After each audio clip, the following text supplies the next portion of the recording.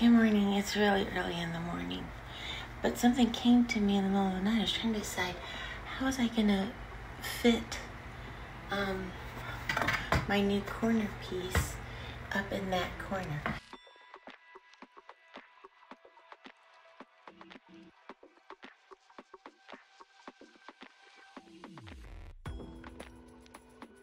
So this white wall is the back. Well, I mean, they're both white, but the shadow makes it look different.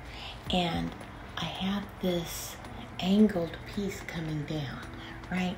So you know what I'm saying? Like, if you're looking back at this wall, there's the ceiling, but the side wall has this angled piece, which is really cool. I like it a lot. But how is I gonna fit this up there and make sure that I fit it in correctly? Because you know, I want it to fit right up in there. And I'm really not good with measurements. Like, I'm not good. I'm horrible. I measure 5 times and then cut once and I'm still wrong. And then, guess what I thought of? I thought, wait, I know what I can do. I can just put a piece of paper behind it. And like, I'll just tape it to the back of it. My hair is going all wonky. I can just put a piece of paper to the back of it.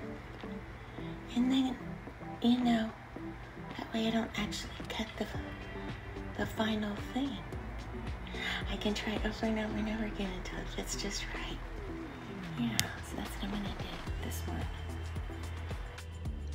Oh my gosh, it just occurred to me. I bet that we cut from the corner down to the middle.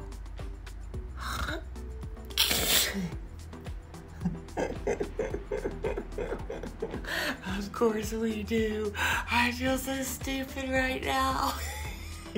But you know, I remember one time when I was asking my mom something like, whatever, it didn't work because of I did something like that, and she goes, well, we live in an imperfect world.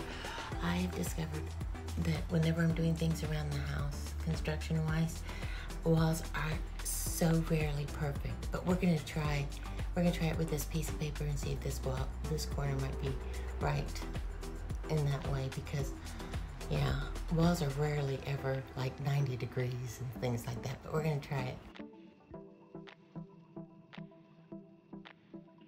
I don't feel so stupid anymore, because look, it's not true. Because I didn't account for the part that goes in towards the wall. See, look. I'm gonna have to do something about that. No, I just have to have it go further out. See, I wasn't wrong after all. I have to have the top part come further out. Yeah, so I wasn't wrong in trying. Yay. Okay, I'm glad I did it this way then. Okay, so good news. I'm up here again.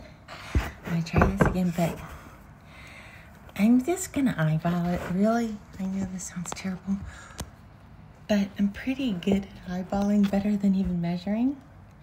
So when I look at this, I see that it's gonna be, oops, my pencil's in the way. I can't hold both. Well, I'm just gonna do it. I'm just gonna eyeball it, and we're gonna see if it's gonna work, okay?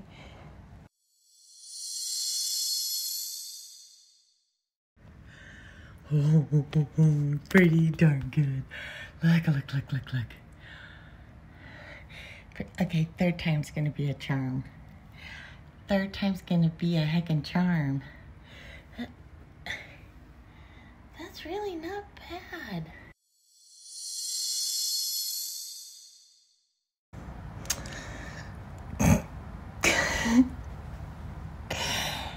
It just occurred to me, it needed to be curved.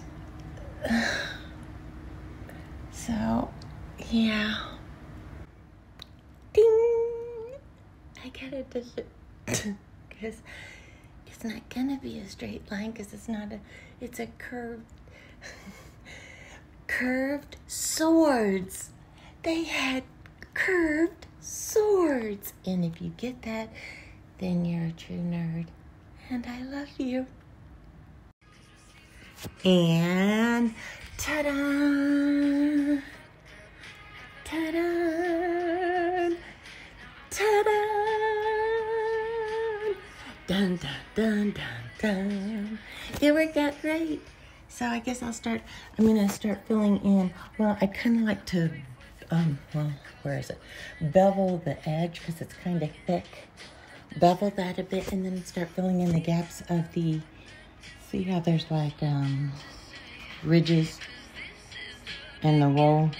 ridges. Fill in the ridges and that sort of stuff with joint compound, more joint compound. I thought I was through with that.